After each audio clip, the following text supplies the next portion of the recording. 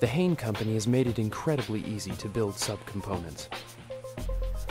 This new machine allows you to put together all different kinds of combinations, stud block studs, and almost anything else you can think of, and nail them together efficiently, quickly, and easily, with one man operating the machine, standing in one place while he does it.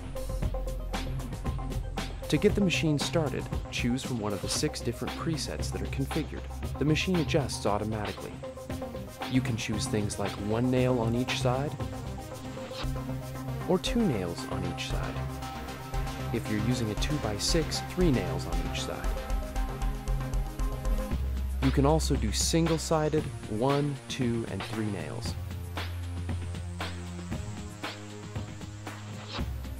Let's say you put in a 2x4, but set it for a 2x6. Do you see that? We'll show you one more time. The top 3rd nail isn't going to fire because the gun recognizes that there's no wood there. To get started, you put your lumber in against the stop, spread it out, grab some pieces of scrap and throw them in. Select a setting, and it's as easy as pushing the pedal.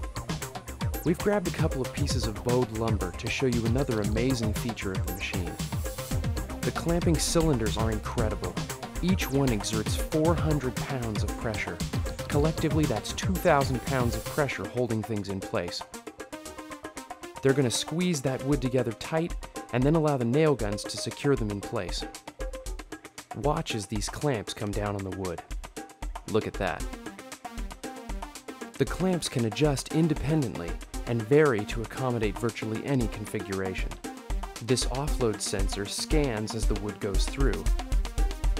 When you're done with that component, it triggers the ejection system. Look at that straight lumber. Easy access panel doors let you get to your nail gun within seconds. The subcomponent nailer uses standard nail guns. The mounts are non-invasive.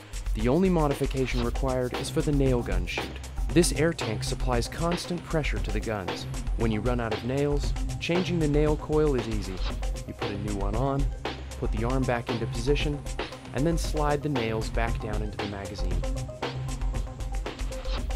There's also a nail-saving feature which tells the guns to fire in an alternating pattern. Let's go back to the stud block stud we started earlier. We're going to run it through a short time test. The idea is to show you exactly how valuable this piece of equipment can be to you on your job site. Load the wood, line it up, and press the pedal right where you want the nail.